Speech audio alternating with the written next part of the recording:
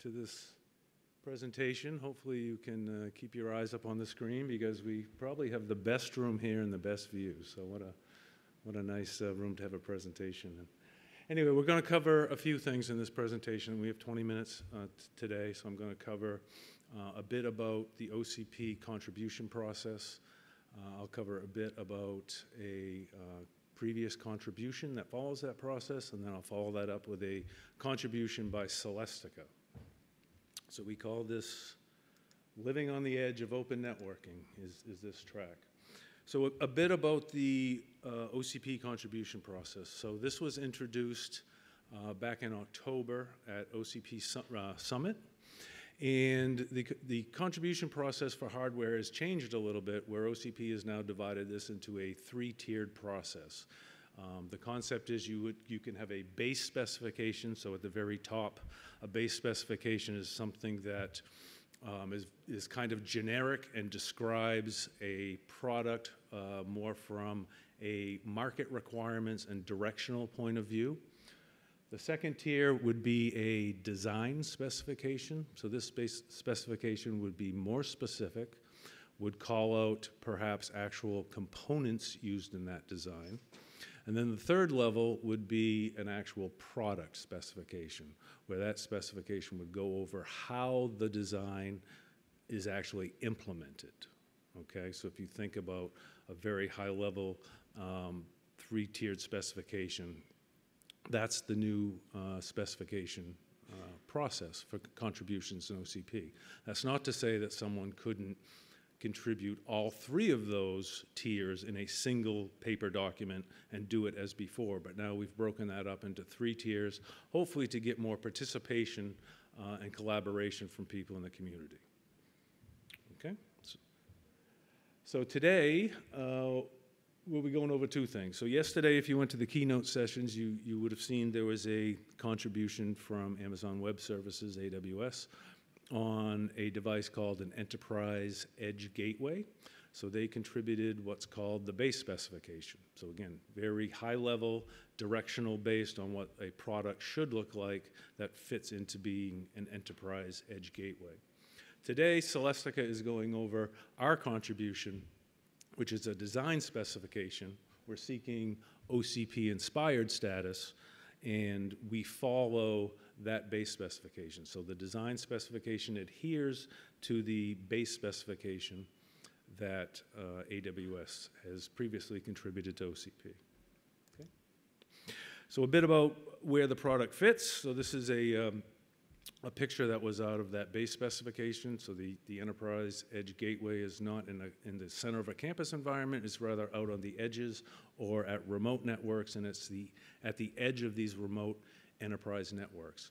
So you can see it in the picture here, and you can envision that a device living at the edge of this remote network would perhaps have to perform many functions, not only simple data packet switching, but also providing perhaps power over Ethernet to connected devices inside this remote network.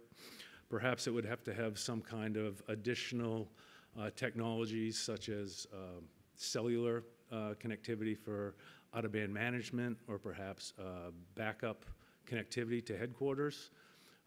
Perhaps this device would have to provide SD-WAN type of functionalities in this device as a gateway. So all those types of functions are required to be supported by this edge gateway type of device. So we'll go over what the Celestica design looks like that would allow all those functions to reside in that device. So just to get into the design, it's a 1 RU rack-mountable design. This design is based on the Broadcom Trident 3 X2 silicon.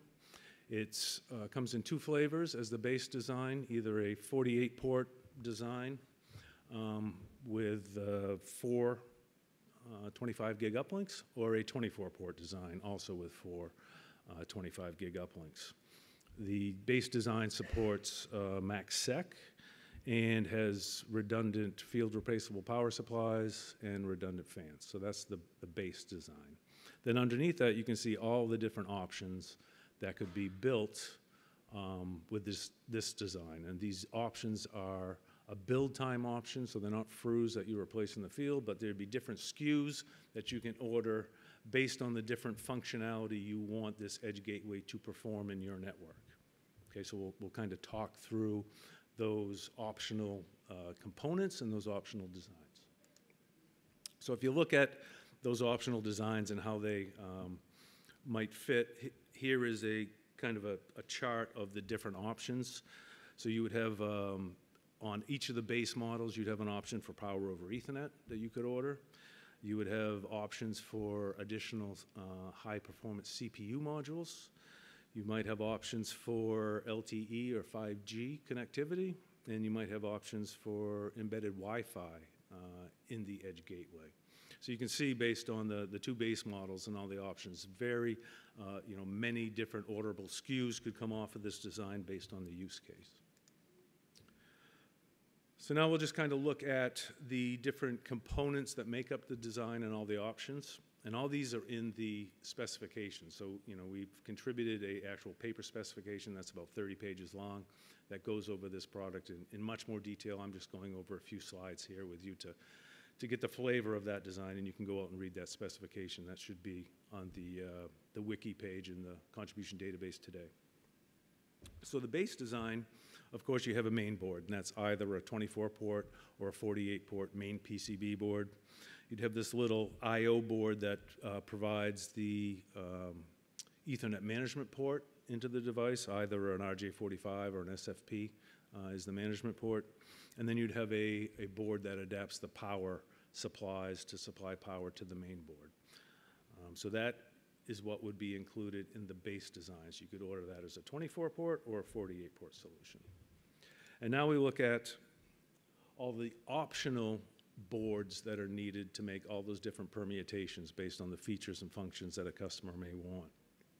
So we start with, if you wanted to order a SKU with power over Ethernet, we have a different power board that takes in the 54 volts from the power supplies for PoE and directs that to the ports and also converts it to 12 volts for the main board usage. There's two optional CPU modules that could be ordered depending on the different applications you want to run on your gateway. So by default, the network operating system would run in the embedded processor in the switching silicon. So either one of these CPU modules would be an option. So there's an option for an Atom-based, x86 Atom-based class processor module, and also an x86 Xeon class module. So either one of those two CPU options could be ordered. And for the wireless type of connectivity that could be embedded in this device, you can order it with Wi-Fi capability, and that's shown here. It's an M.2 module you could put in. So this could be your Wi-Fi access point in addition to all the other functions you want to run in this design. And there's also an option for an LTE/5 gig cellular module. So again, you could order this with cellular capabilities to be either your out-of-band management channel into the device or perhaps a backup connectivity channel to headquarters if the primary channel was to fail. Okay, so those are all of the different options that you could order in different SKU formats in this device.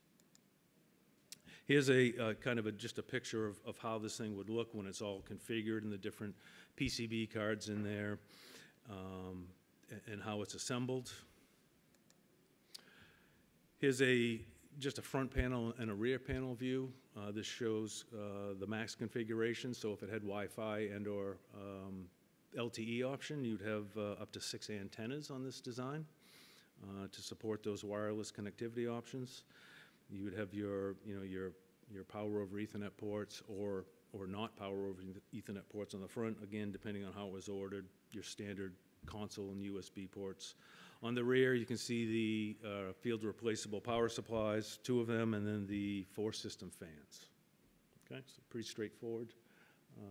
1RU design. In this deck, you guys can see, you can download it. Here's the components that are used. Again, these are the max configurations. So these block diagrams actually call out the actual part numbers of the components that are used. So again, we have, you know, the switching silicon here in the middle. This would be the Broadcom chip. We have some PHYs out front here in front of that for power over Ethernet.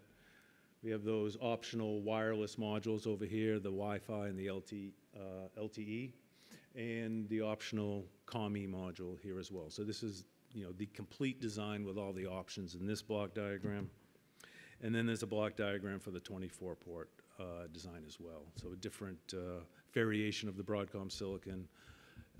Doesn't require any PHYs for the multi-gig support, but also supports the optional CPU module and the Wi-Fi and LTE. I won't go through all of these in detail, but you know, to have a contribution into OCP, you have to meet 4 out of the 5 OCP tenets. Openness, this is a truly open specification. It's a very efficient design in that it can be ordered in various SKUs depending on the exact functionality you need to get out of this device, so it's efficient in those means. Sustainability, with its modularity, it's set up for harvesting those key components at the end of life of the product. So for easeability in that, it meets the sustainability tenet as well. How to get involved? You know, with this, we hope this will generate more interest in the enterprise connectivity solutions track. So I would encourage all of you, you know, that want to get involved to visit the website and the wiki and understand where the meetings are, get on the mailing list.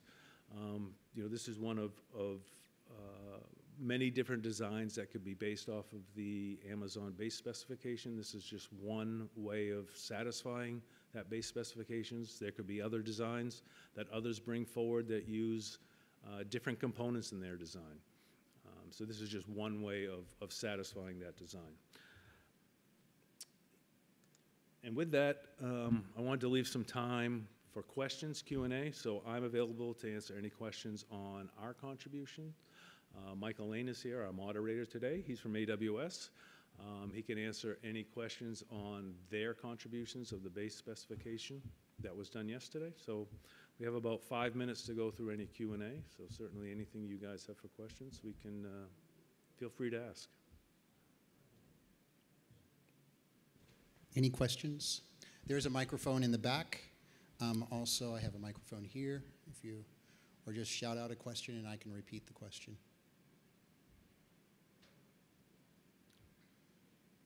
Yes.